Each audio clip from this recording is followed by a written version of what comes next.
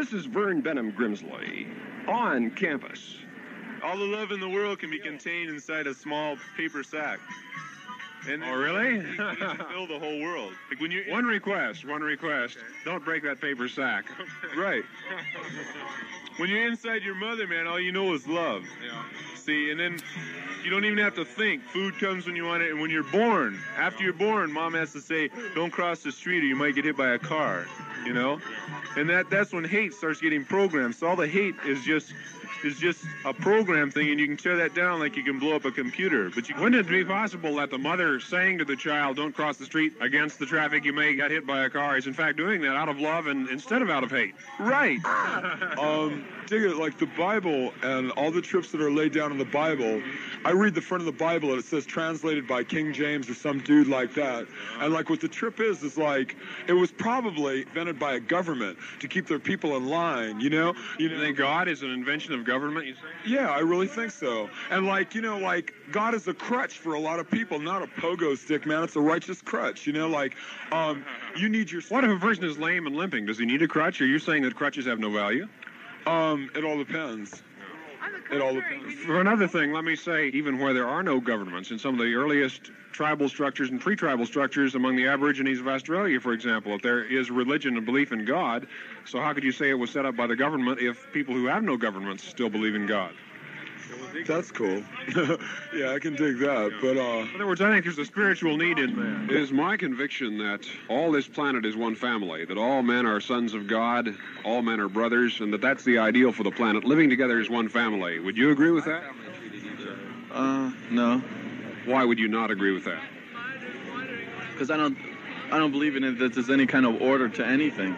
That the fact that anything exists is a freaking accident that I exist. You say that there's no kind of order. What about, for example, in the physics laboratories here on the University of California campus, where they discover an incredible order to laws of magnetism, of gravity, of what? That's an accident. And the way... I'm not saying I'm right. I'm just telling how I feel. The way electrons whirl around the nucleus of an atom is all an accident, you would say. Yeah, that's very nice that it happened. And the way the planets whirl around the sun in the system is an accident, you'd say? That's the only way it could happen. The way photosynthesis is taking place in these leaves on the trees here on the campus would be an accident? That's the only way it could happen. There wouldn't possibly be another way that it could happen? I think that there is another way that it could happen. I believe that the universe is intelligible and that God created it all. Well, I used to be strung out on smack. And you used to be on heroin, in other words? Yes. For how long a period of time were you on heroin? I shot it every day for a year. How much was that habit costing you? How expensive was it at that time?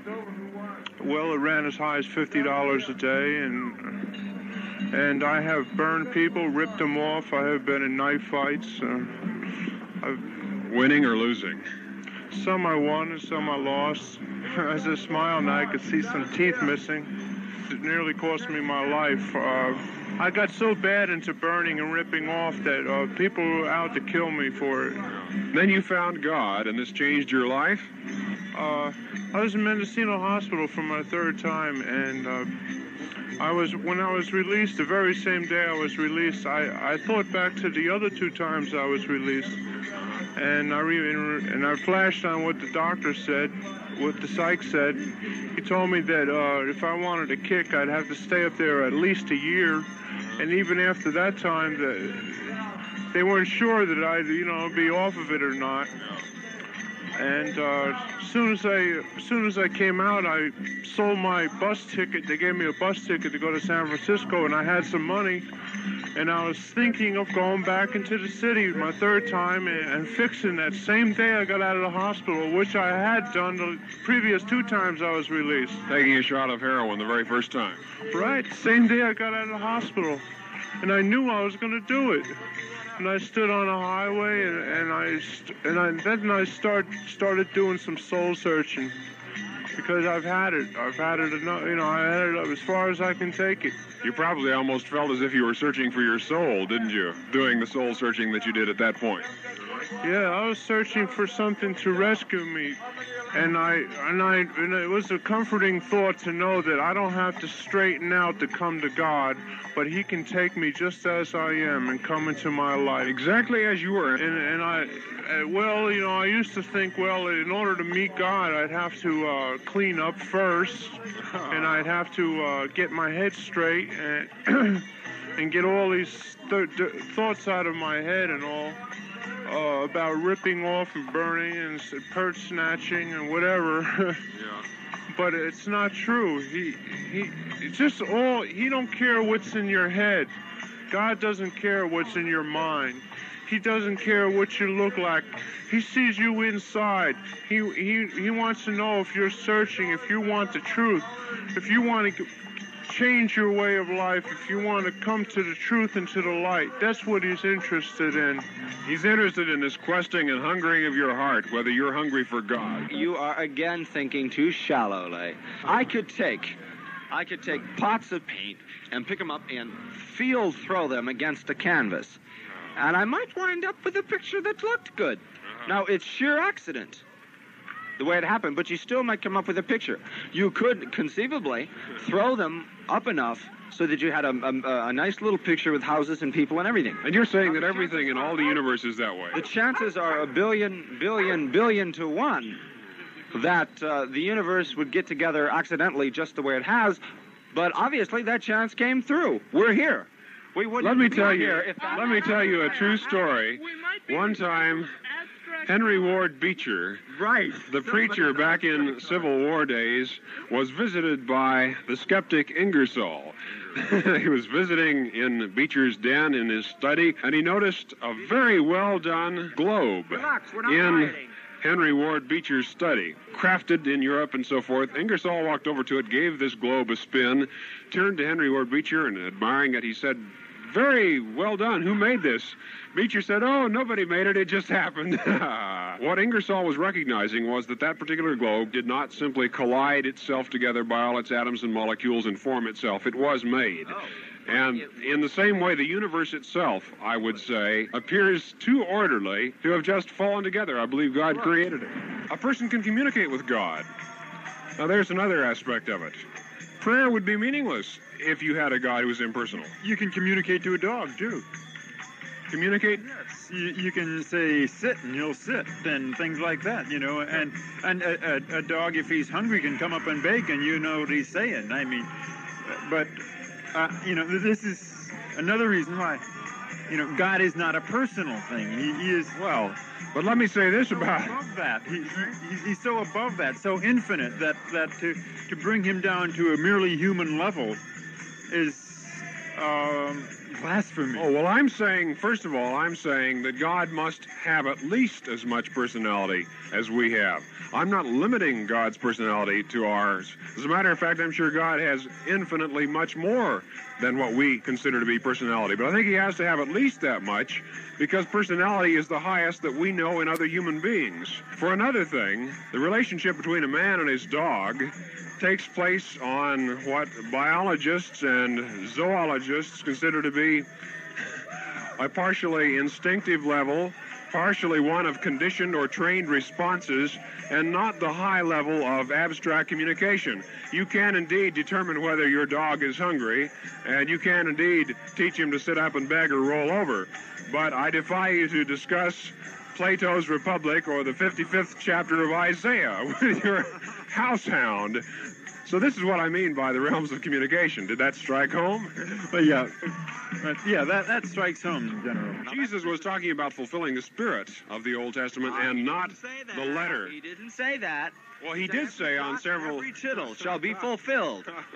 He did say on several occasions that you've heard it was said in the old days, an eye for an eye and a tooth for a tooth. He said, I say to you instead, love your enemies, bless those who curse you, pray for those who despitefully use you. Time and again, he went beyond the old negativism with a new positivism. Let me give you an example. Let me give you a test. In 5... What'd you say? Bum. Yes. Now that the fanfare's out of the way, ladies and gentlemen, let me give you a test. For the next 5 seconds, try not to think of a turtle. Can you do it? Can you? Quite easily. I was just thinking of a rabbit instead. Instead of what? The point is that somewhere on some level of your consciousness, you have to be aware that a turtle is what you're trying not to think about. I wasn't. I decided I wanted to think about a rabbit, and I thought about a rabbit to the exclusion of anything else in the universe. But the rabbit was... with a new positivism. Yes. So I replaced the old negativism with a new positivism. And besides, the rabbit you were thinking about was racing a turtle, right? I've heard that story before. The point is, if you say to a child, don't think of a hippopotamus, the child has to remember in his mind... You're an undeveloped child, yes, but to someone who's grown up and knows how to control his own mind, he has no trouble at all thinking about something else. This is a very important principle. If you have to hold a positive in order to drive out a negative, then to hold love for other human beings and to hold the positive principles of love for God and man is higher than the simple making of a long list of things a person ought not to do. A series of negative commandments, and that's why Jesus was teaching positive commandments instead of negative ones. Do you believe God is your father and you're a son of his and every person on this planet is a brother? Sure. I really believe that. I don't know how they put it in words, but I can just, I feel it, See, in this, really, I just can't explain it. I got it all inside of me, what I just... Right now, it just won't come out. That's what's going to change this world, I believe. Here you and I are standing on this Berkeley campus. You're a black man and I'm a white man. And yet I believe we have one Father God and we're brothers. And I believe that can change this world if people love each other that way. You think so? Yeah, I think so. I wish all of the people felt that way, It would be tremendous if everybody just came into one, and had that belief.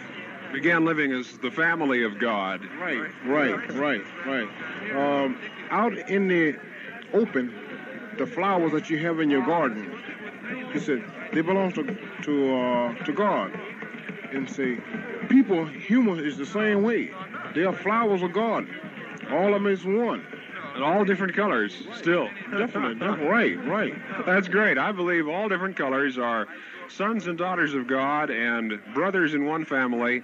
And if people can turn to God with all their hearts and begin to live with this new love, then the world is going to be transformed. I believe that. Do you? Yeah, I believe so, too. I do, too. It appears to me we can only have peace on earth and goodwill among men if we have peace and goodwill literally in the lives of people. If other people... What? Yeah, of course. You have to feel it in your heart first before you can go out and make it a reality for yourself and for everyone else. But what happens on the day when a person gets up on the wrong side of the bed and doesn't want to love and serve and be a brother? It's at that point, I think, that prayer, that meditation, that worship, that somehow having a link with spiritual energies in one's own life makes a great difference. Yeah, of course. Really. I think so. I'm from Sweden, otherwise, so... How long have you been in this country from Sweden? 1 month, a little more, and I'm traveling around by myself in this country, and I've talked to a lot of people here. Yeah. I recall reading the statistic that in Sweden, average attendance at Sunday worship services is about 3% nationally. Very small. Is that correct? I should think, yes, that's correct. But I can't condemn anybody if they have an individual religion. I think everybody has a little kind of individual religion. Because, for example, when we have the Bible, I mean, I can't say for myself that I can believe everything in the Bible. But I hope I can say that I'm a Christian. I hope. Yeah. But, I can't say that I believe in just everything and that I understand in everything. I believe in the fatherhood of God and the brotherhood of man, that all human beings on this... Yeah, I do the same, exactly. That all human beings on this planet are members in the family of God? Yeah. It's good to be in a void, just sort of drifting, I think, for a while. It's good to be in a void? You mean not believing anything? Maybe for a while, if you had a belief that you were given a belief ever since you could remember. I have to believe that it's good to be in a void for a while because that's what I'm in. Because that way you're not under any inward pressure, you mean, to behave in a certain way? Right. It's good to, rebel. Well, I feel like I have to rebel against everything I was taught now. That means believing nothing if necessary. Including rebelling against the religion you were taught? Especially. Why especially the religion? Well, because Well, religion, I always felt, is the most important part of your life. I mean, if there's a God, then your whole life should revolve around God. In the same way that the world revolves around the sun, a person's life should revolve around God? Well, world and sun and everything would revolve around God, or else wouldn't revolve, it would be God. It would, you know, all of it. You think that religion demands a complete commitment of a person. It's not just something that a person ought to take very lightly. Of course not. It should be. Which is why it's difficult to have a religion. I mean, you know, you can just sort of believe in particular, you know, well, nothing in particular, just sort of have this general feeling. Maybe not put into a form, maybe not call it a religion. God is a God of supreme loyalties. I very strongly believe that. An elephant can have fleas, for example, but a flea cannot have elephants. In the same way, every world religion can have some truth, although no one religion, I think, possesses all that there is, because human beings have helped write some of the materials of it. It's been interpreted, it's been creedalized and catechized down through the century. So Jesus saying to seek the truth, I think, was to say a beautiful and an adventure. You know, the Bible says man was created in God's image, and I'm one of these people who believes actually God was created in man's image. But you're saying that man created God. At least man has created forms of God. Don't go on to say that they created each other. I'm going to get lost in this. Well, okay, the point I would be making then is, you know, that I think there are many times when man has created God, but this does not mean that God does not exist on his own. I mean, man has created his own concepts of God. I'm sure he's relieved to hear that. I bet he is, yes. A great divine sigh swept through the entire universe as you said, well, God might exist on his own.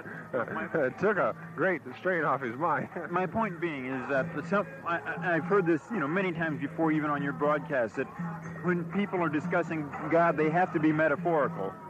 And that the metaphor for God is usually a personal thing. I mean, in even Greek theology, that, you know, the gods were human beings. Yeah, but I think that it's more than just a poetic reason that it's handy linguistically to refer to God as a father. I also believe the highest realities of human life are personal realities. I mean that. Friendship, fellowship, and love. These can only be had between personalities. Would you agree that friendship, fellowship, and love can only be had between personalities? Well, personalities as we know it, or friendships and love as we know it? Well, what I mean is two stones, two cauliflower, or a mushroom and a kumquat next to each other on the ground do not generally share what we would consider to be friendship and love and fellowship. They just don't relate. Yeah. Yes, okay, well, that's what I'm saying. That's what I'm saying, that these highest things are personal realities. Therefore, if we deny personality to God, if we say God is not personal, then we're denying to God the best things we know, which is rather strange, because if your concept of God is that he is the perfect, all-inclusive, supreme being, to deny him the best that we know on earth is even philosophically and logically strange, much less to say spiritually strange, which I think it is. So that's why I believe God is a personal being, in addition to the fact that I was talking with him. Can Christians be lunatics? What did you say? Can Christians be lunatics? Because there are many here on this campus who claim to be Christians or who are most undoubtedly lunatics. And is there any connection between the two? You mean, is one necessarily the other, in the same way that a rose is a flower? Yes. All roses are flowers, but not all flowers are roses, right? True. That's known as syllogistic logic. Therefore, not all Christians by any means are demented. As a matter of fact, to see every other human being as an infinitely valuable person. Not just as someone socially and economically expendable, but as a brother, a member in the family of God, regardless of his skin color, regardless of his dialect, regardless of where his parents came from or where he was reared, culturally, economically, sociologically, to see that person as infinitely valuable as a son of God. I think that is basic to the real kind of freedom this planet is seeking. A freedom which transcends the institutions of it, but which is a spiritual freedom of man finding God, finding why he's alive, his purpose in life. Yes, I agree with you. Well, I don't know what you mean by God. You know, I mean, everything that's living, I feel, is God. What do you think about a creator of the universe? Well, I don't know about some man up in the heaven with a big beard sitting on a throne saying, well, I'm going to create this and create that. I don't know, you know. If there is, you know, I'd like to meet him. If a person defines God as an old man sitting on a cloud, I would have to be an atheist myself, because I don't think there's an old man sitting on a cloud up there. I think God is infinite and everywhere. I think the old man on the cloud idea is too small an idea of God. Would that seem right to you? Yeah, that seems right. I think the definition of God to me would be of life flowing within all of us. I believe all human beings on this earth are sons and daughters of God, and all human beings are brothers in one family. Yeah. There are people who understand and know, believe, and are at a certain level of consciousness or whatever you want to call it. There are a lot of people that are on a power thing, which make them, forget the idea of God, of life, of the better things in life, the simple things in life that are what makes life up. The simple things, I think, are spiritual things. Love, for example, is not just a physical thing. And beauty is not just physical, and goodness. That's just the first step, There's so many levels beyond that it's, you can go on. And you think love is a spiritual reality, in a sense, then? Most definitely. Yeah. Most definitely. That's why I think it makes a great deal of sense to say God is love, that God is not just... That's right. Man has been in a dream state, and dreams are very healthy. However, when you wake up, then you have the responsibility and the burden of comprehending those dreams. I think, as you said earlier, we're going through a renaissance, but I am very, very disillusioned that man, the responsible hierarchy, recognizes man's overall need for a spiritual foundation. I believe that this can come about, though. I believe this spiritual renaissance is beginning in individual lives and will then permeate the planet. It's overwhelming. Do you think all men are children of God and brothers on this earth? Positively, yes. I was reading one psychologist just the other day who was saying that Jesus said, love your neighbor as yourself. And the fact psychologically is that you will also hate your neighbor as yourself if, in fact, you hate yourself. That your own attitude, your own assessment of who you are, of whether you're valuable or not, is always extended and projected toward other people. So that if a person sees himself to be a son or daughter of God, that he's able then to love other people in a better way.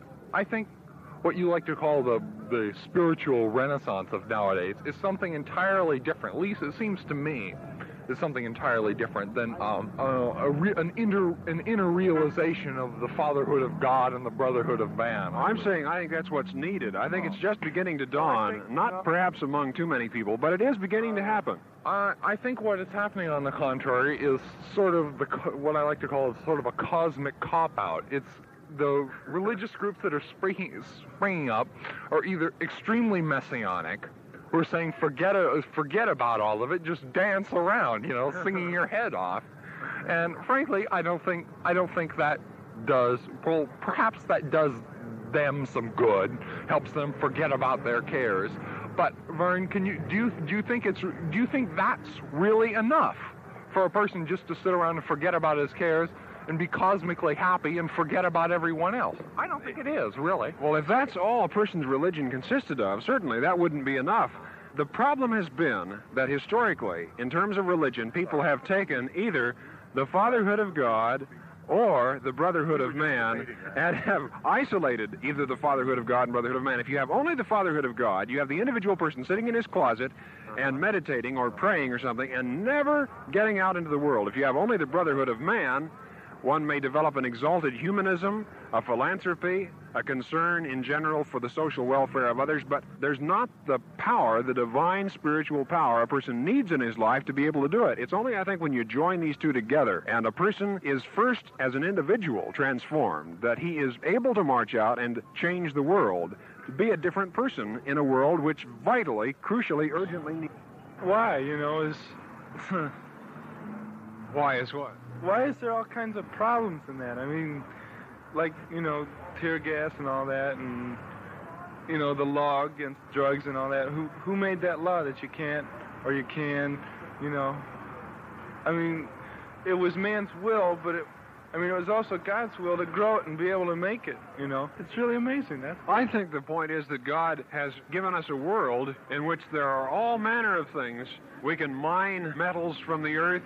We can harvest crops from the land. Man has this same choice, this God-given choice, before him in his very life itself, whether he's going to use his possibilities and potentials for good or for evil.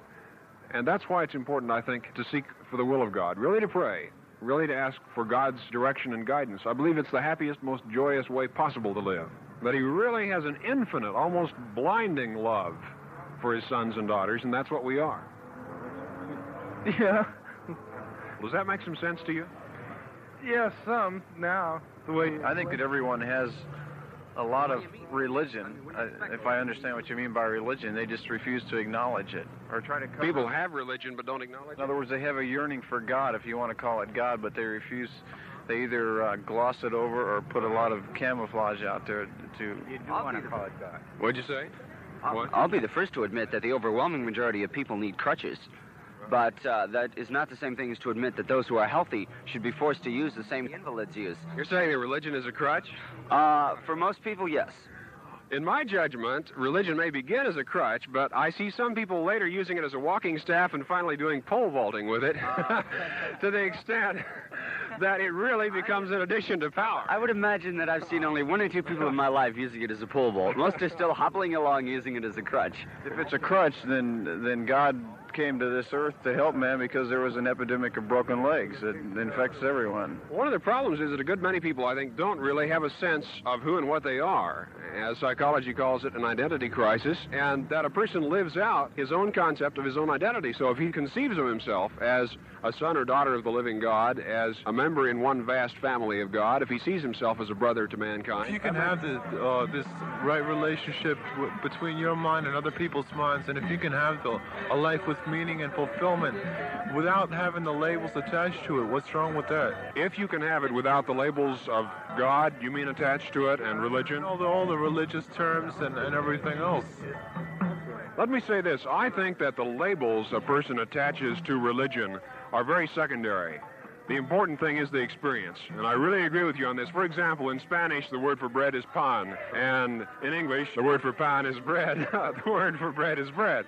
The important thing is not the terminology linguistically a person gives to it. The fact is that you can eat this stuff and be nourished by it. In the same way, man can be nourished by love and by faith, and can be nourished by prayer, for example, if he calls it meditation, if he calls it by some other name. The important thing is that man recognize the spiritual dimension to life. Okay, you say God is love. Well, I said love is love, you know. Love is love? I can't argue with that. I mean, that is logically impeccable. Yes, love is love, right. If you believe in love, you don't have to believe in God, you know. Are we on candid camera? No, you're on a radio broadcast. There are people listening to me now? I don't see any bad. What about the fatherhood of God and the brotherhood of man, believing that all people are sons of God and all men are brothers on this earth? Well, that's your bag, you know. To me, I'm just here, you know. I don't think God put me here. You don't think God put you here? You can have somebody. No, I don't believe in a God, really. No offense. I believe God believes in you. I believe God believes you're a son of his. Well, see, if he won't believe in me, that's his problem. But see, I don't believe in him. Well, the interesting thing is I think I have a higher opinion of you maybe than you have of yourself, because I believe you're There's a search for religion. I think there's a disillusionment with the church. And I think people are going out and sort of trying to find themselves by themselves, sort of existentialistic. And I think a lot of people are coming back to religion. I think that's a very vital thing if it's not just institutionalized. I think the important thing is the finding of the experience. The riverbed is not the river, and neither is the vital flowing stream of spiritual life equivalent to the institutions in which mankind has put it. Well, I agree with you that the institutions can often be an obstacle to real religious experience. On the other hand, do you think that we can carry this individualism to its final, extent? In other words, saying that the individual alone can make up his mind about the nature of God and the nature of his relationship to God. I think it begins on an individual level, but it finally has to have social repercussions. You bring up a very good point. If a person just believes, for example, in the fatherhood of God, he can sit off in a cave in a mountainside somewhere and just be mystical all day long. But if he believes in the fatherhood of God and the brotherhood of man, if he believes he's also living in a family and every other human being, black, white, red, and yellow, and every hue and shade between, is a brother of his and needs to be treated that way, if he joins the fatherhood of God and brotherhood of man together, he has a vital and, I believe, a life-changing and a world-changing religion. When you're driving down the freeway 10 miles over the speed limit between two diesel semis and behind a moving van on a rainy midnight with your seatbelt unbuckled and no tread on the tires, and all of a sudden the rear door of the moving van come flying open and a grand piano with a four-poster bed strapped to it comes rolling out on the freeway, it's at a time like that the average person learns to pray. It's at a time like that the average person dies. However, should you have a little bit more time at your disposal, you might want to try what Jesus said: go into your closet, close the door, and do it. Pray is when I hear a preacher, I pray that they go away. Either it's there or it's not, and all the rituals and all of the things you're going to do aren't going to change it. And in fact, I believe that it's always there.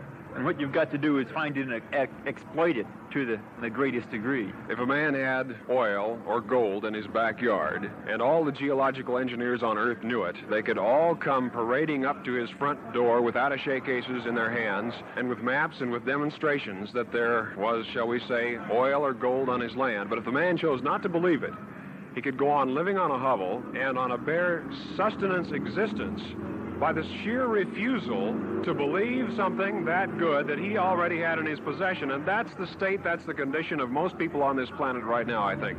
They don't believe because they almost adamantly refuse to believe that anything that good could be true. That man could be a child of God, infinitely loved, with a spark of divinity. All right, so your faith is, so you courageously and heroically,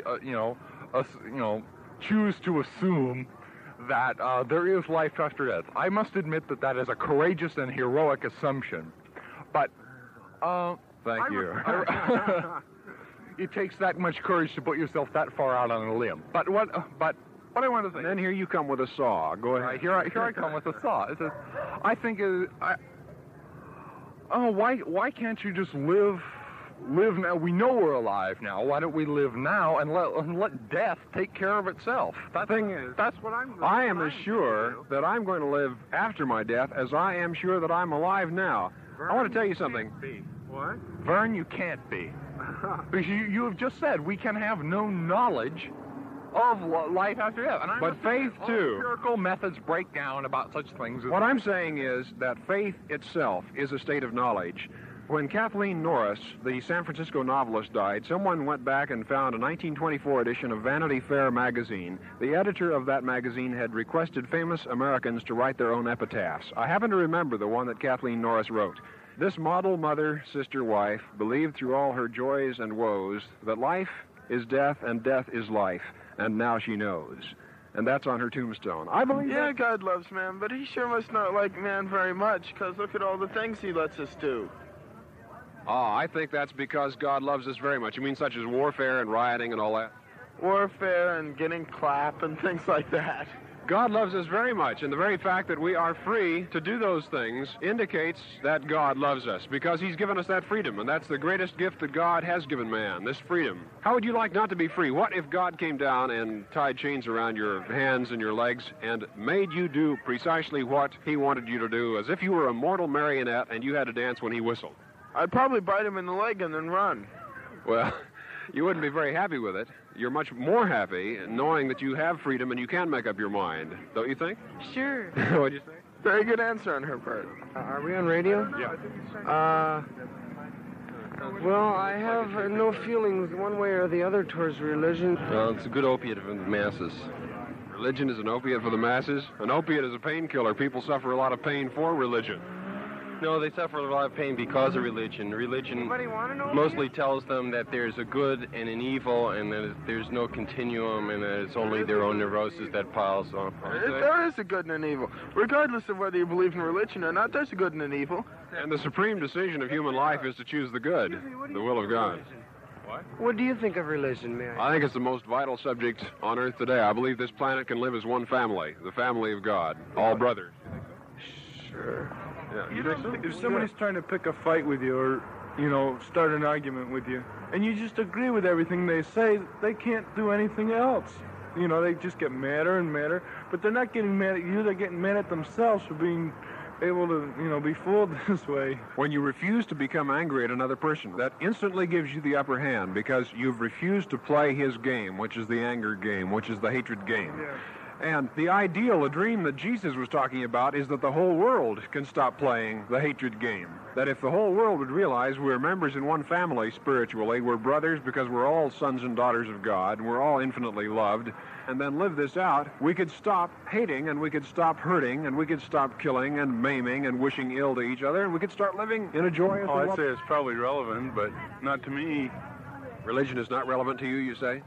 Right, that's what I say. I can't understand a lot of things that they say. It represents something down inside people, but I don't know whether it, has any concrete meaning like the laws of physics or chemistry or something. Oh, you're saying that people have an intuitive, innate kind of response to religious teachings, but you're not entirely sure whether they correspond to anything in the real world. Physical reality, yeah.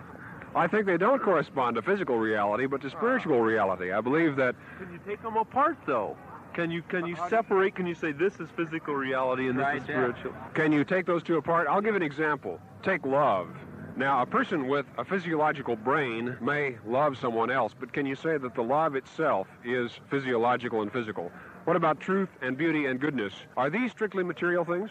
No, they're symbols that we've dreamed up that are lodged somewhere down in the brain. Well, I would say that these are more than just intellectual realities. That love, truth, beauty, and goodness, they are emotional realities, too. I would say they're also spiritual realities. Of what?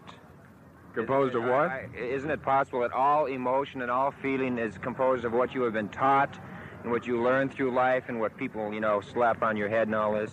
Isn't that what the emotional feelings are all about? Somebody that feels love to another person could be a completely different emotion because of what he's been taught. However we feel it and the different ways people perceive love, the fact remains great men and women oftentimes will live their entire lives devoted to and motivated by love. The great men of whatever races, of whatever religions, this will be the highest motivation they have, the love of God and man fundamentally. So whatever words we want to call it by, however we want to describe it, I believe this is of God. This is a spiritual power. It's not just some sort of secretion of a gland in man, but that man is the son of God and can live this way, and this whole planet can be one family. Hi, do you have a question? Question about what? About God. Well, I used to think, is God a spiritual form, or can he materialize himself? That's one of the best questions I've ever had on this game. How old are you? 9. You're 9, and you want to know if God is spiritual? Well, if he can materialize himself, some people say you can't see God, he's just a spirit, but I want to know if spirits can materialize themselves. I believe God is like the wind. Jesus one time said God is like the wind in the trees. There's a little bit of wind out here on the Berkeley campus right now, and you can see the leaves in the trees rustling and the twigs rubbing against each other. I believe that God is invisible, but that he has power. Just as wind is invisible, wind has power to move the trees. Well, some people tell me that when the wind is blowing the trees, there's one God, and he's there's a God. What do you think God is like? Well, what I think he's conscience. He's like a spiritualized conscience. That there's something of God inside every person. Yes. I believe there is, that there's a spark of the divine in every person. I believe there is in you. I believe you're a son of God. What do you think of that? Well, in a way I believe that, in a way I don't. Like, there's like our earthling father and a heavenly father, but you can't just say, Jesus made. You can't just walk up and somebody say, Jesus made me, Jesus made me. You might say, oh, baloney. See what? When somebody says, oh, baloney, you make a bologna sandwich of it, okay? Well. When somebody hands you a lemon, you make lemonade, okay? Well, lemonade and bologna sandwiches go pretty good together. So don't let anybody make fun of your religion. If you believe you're a son of God and God loves you, don't let anybody talk you out of that, okay? Oh, do you need to believe in a God to treat someone else as your brother? Do you really need this? I mean, what do they have? I mean, first of all, you go up and you talk about this what I consider to be this very abstract notion. Because let me ask you this: do you think the brotherhood of man is possible? Tell me what you positively think about it. Do I really think so? No. Why not?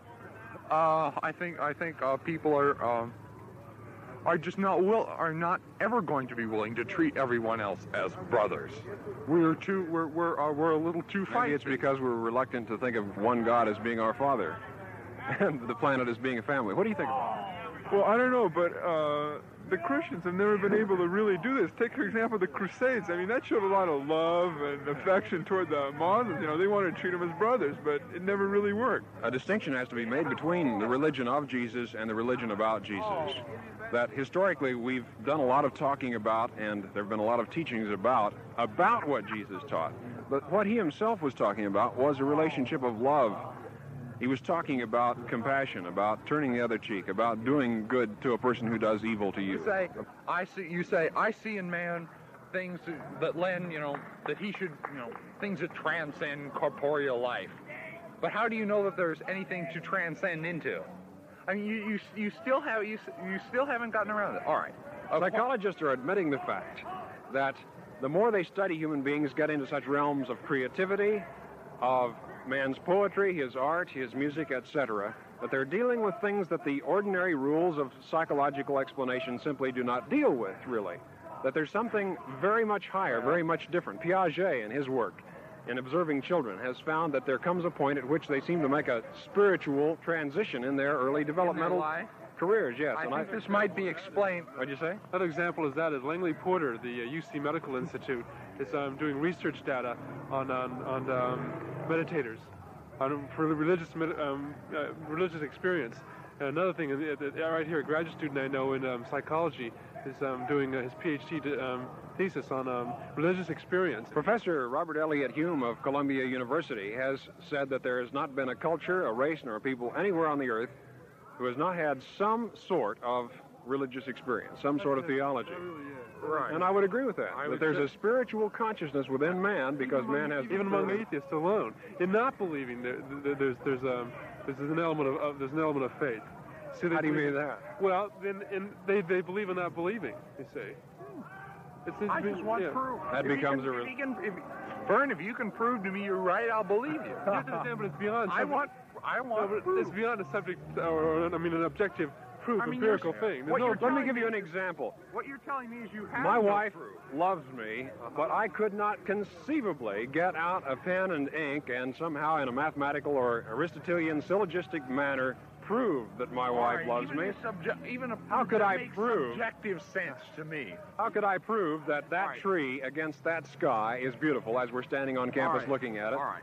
It's simply subjectively known. It's recognized. It's also governed by your own particular criteria. Another fact I would base this all on, or another at least argument or distinction, would be the fact that human beings seem to have innately an ability to recognize goodness, truth, beauty, and love. Now, these are not simply physiological phenomena. These are spiritual, and it's because of this spirit within man, this divine gift of God, as Jesus said, the kingdom of God being within us, that we're able to... Would you say that religion is psychologically schizophrenic when, for example, Jung, the psychiatrist, said that he'd never known anyone over the age of 35 to recover psychologically who had not regained a basically religious outlook toward life, and secondly, Alfred Adler, who studied in the early part of the 20th century with Freud in Vienna, said that the ultimate cure for man's neurosis, juvenile delinquency, and so forth would be the learning of neighborly love, which is essentially what Jesus was proclaiming 2,000 years ago. Well, I intend to write a book to set Jung completely straight because I've lived through a range of these experiences that are fantastic. In other words, in seeking to do something with the effect, a man turns to what the content of his mind has.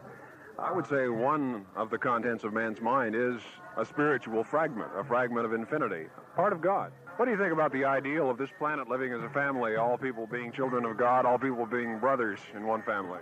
What should I think? What do you think? Sounds all right to me, man. Sounds all right to you? Yeah. Whereas Jesus is referred to as the Son of God in the Gospel according to St. Matthew, he refers to himself as the Son of Man, which to me seems to negate the idea of a supernatural being. Would you comment on that? I think that Jesus was both the Son of God and the Son of Man. That Jesus was God incarnate, but that Jesus also was a human being in the sense that he hungered, he thirsted, he felt pain, he grew weary, and all the rest of this. And that Jesus' message was that God is the Father of all men, and that all men are sons and daughters of God in the spiritual sense, that all men are brothers in one family, that this was the essence of his message. This has been Vern Grimsley on campus. For free literature on the spiritual life, write to Post Office Box 3080, Oakhurst, California, 93644, USA.